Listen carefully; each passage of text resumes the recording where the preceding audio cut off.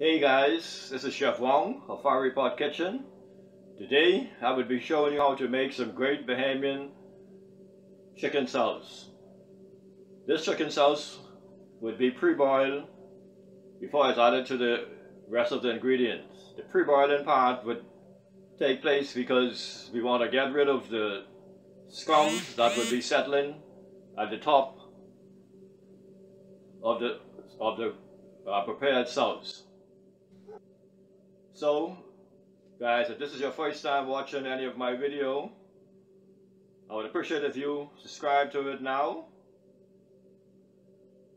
Leave a comment.